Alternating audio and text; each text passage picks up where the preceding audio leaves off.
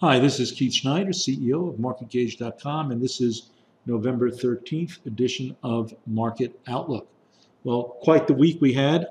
Surprise, surprise, surprise.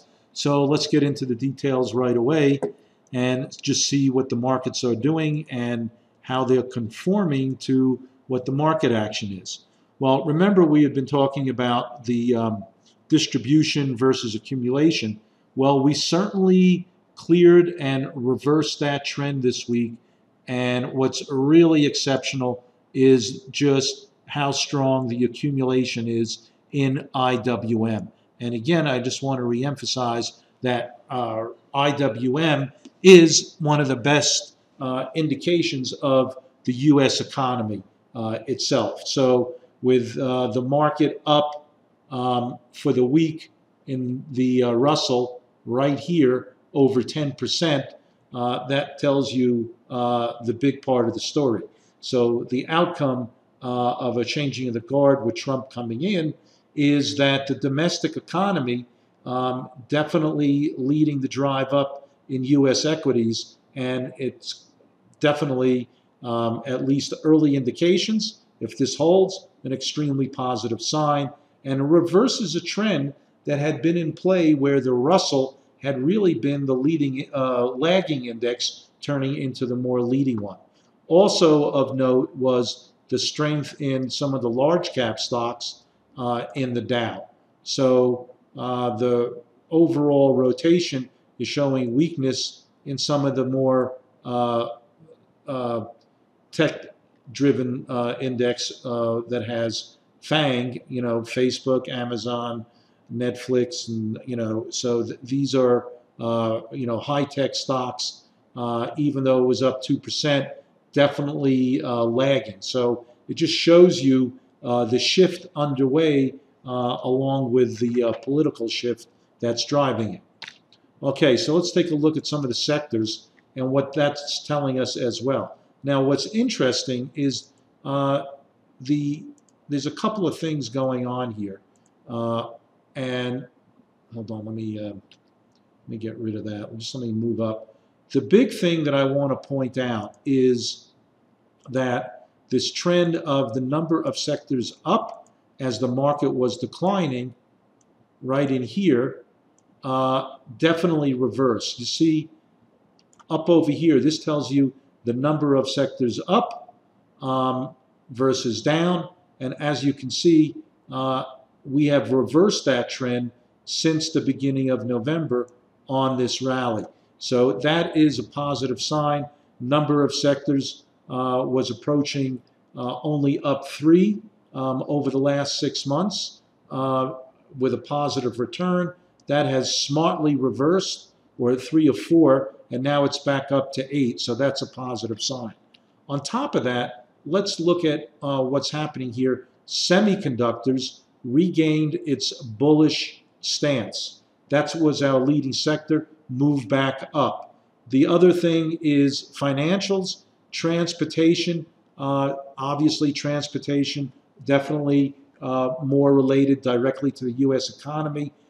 Really got strong, moving into third place here. Semiconductors had always been strong, and financials as well, and that's the prospect of rising rates, greater economic activity overall. So sector rotation is showing a definite improvement in overall view here. So again, the reclaiming of the semiconductors of bullish phase, really important. The gaining of the number of sectors up over the last 6 months, also a help. And of course, the safe haven utilities also, had been actually going up or doing well, as bonds had been under pressure, actually did fairly poorly, and actually also sort of a sign as a flight to quality, and that basically retreated as well. So overall, risk on is back on. Let's take a look at some specific hotspots here.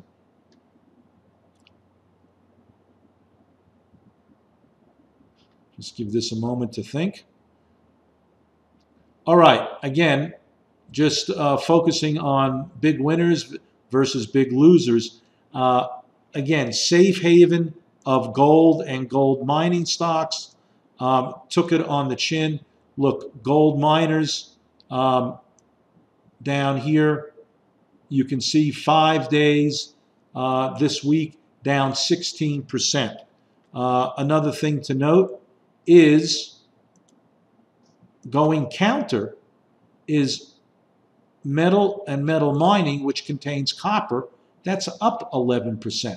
So it's interesting, both metals, but one going up almost 11%, the other dropping, which is in accordance with gold as a safe haven. So interesting, gold, silver, more of the traditional safe haven metals getting hit hard as the market recovered, bouncing off, 200-day moving average in the S&P, and you got that huge move, and here we have it, things looking quite a bit different. So again, U.S. domestic stocks, us, U.S. relative to the rest of the world, really outperforming, and that also includes currencies as well. So the dollar extremely strong. Okay, let's take a look at some of the market internals and just see how rich we're running now with this dramatic reversal. Okay, so first of all, taking a look at the S&P with the McClellan oscillator, you can see we're now during the last couple of days, we had pointed we were pretty much oversold and ripe for a bounce. Boy, did we get it. And actually, we started to get it well before the actual election came in. On Monday, we started to bounce already. So that was pretty interesting to begin with, right? You started to bounce Monday, Tuesday, you sort of had the follow through. So overall, things looking, really strong here. And in fact, if anything, we're starting to hit overbought levels on up-down volume. But in essence, not really there quite yet on the McClellan oscillator, just really starting to build up some momentum across the midpoint, recovering from oversold levels and advanced decliners on the S&P. You got more to go here. And as long as we hold our 50-day moving average, which comes in around 214.50, that's an important level. I'd make sure that this one, that we just didn't have a knee-jerk reaction.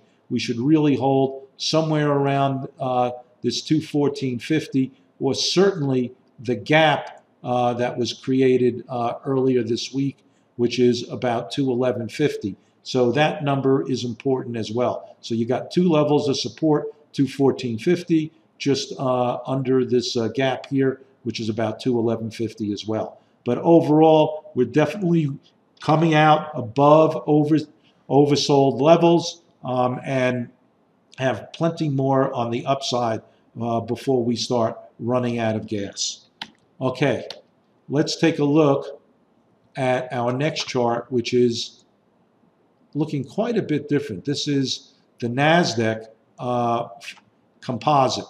So NASDAQ composite, in essence, actually didn't really get close enough to the 200-day moving average like the S&P did, that generated that huge move off of it. So the composite, although it did well, was not able to clear its 50-day moving average, and in fact stopped here. So you've got a very important zone to consider. We definitely were more concerned about closing the week above the 50-day moving average. We were not able to do it. We really want to see how this particular index acts relative to the S&P and the Dow. Again, pausing or retreating after initially blowing through it. And this has to do with a lot of rotation here. This is a really critical type of scenario because of the rotation that's going on between NASDAQ, the S&P, the Dow, and the IWM. So we would like to see this stronger. We don't mind passing the baton to the IWM, but we would like to see all these markets regain its bullish phase. So far, composite is not there. Okay, let's take a look at a couple more indicators.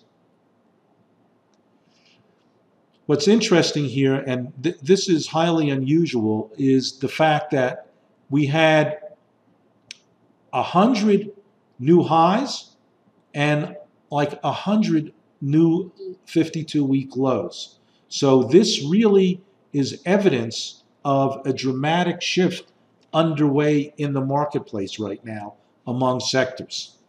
So, you know, so let me just highlight these things right here.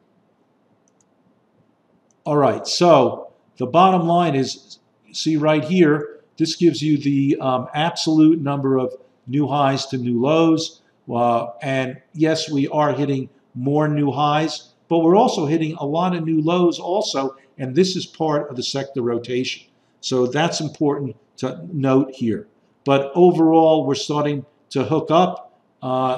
Situation is still overall weak. I like to see this certainly get above the midpoint here, but we're not. So right now, new highs versus new lows, I would give this certainly a negative on this particular indicator, even though we did close in price above the 50-day moving average, putting the S&P into a bullish phase. So market internals on this one, weak regarding new highs, new lows. Like to see that get a bit stronger and at least cover and return above that 50 level.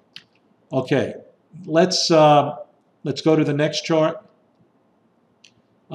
Interesting. So look, NASDAQ 100 closed beneath its 50-day moving average and right on its 10.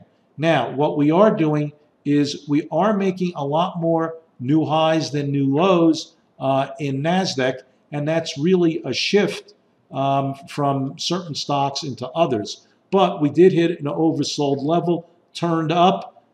That's sort of bullish. So I'm looking at this change of the guard in NASDAQ more as a positive, as we're certainly gathering a lot more new highs than new lows, a little bit different than the S&P. So, you know, it's a mixed bag here, right? Because in this case, the NASDAQ 100 cap weighted with some of the bigger stocks that people are moving out of. You've got an issue here where the chart itself is looking weak, but the market internals are stronger than the S&P, even though it's in a stronger position relative in terms of market phase. So mixed bag, but overall, market's looking much stronger. Okay, got a couple more charts here. Volatility. Last week we had pointed out that the volatility would come back, of course, in line with the market. If it rallied, it was running very frothy. We didn't know how far it would go, but obviously the market action pulled back inside. You got a dramatic drop in volatility. You're back now into the mid part of the Bollinger Bands, under the key moving averages. So again, the market is not extremely frothy on the upside and is overall positive with the volatility index trading inside the bands, under the key moving averages. This is now back into positive territory and supportive to the market. And again, we want to watch it because any move up here of a couple percent on the VIX could put it back over the 200, back over the 50, meaning the market would be in play possibly on the downside as well. And again, on the S&P, we definitely are looking at this 50-day moving average as a critical level, that 214.50. Okay, let's take a look at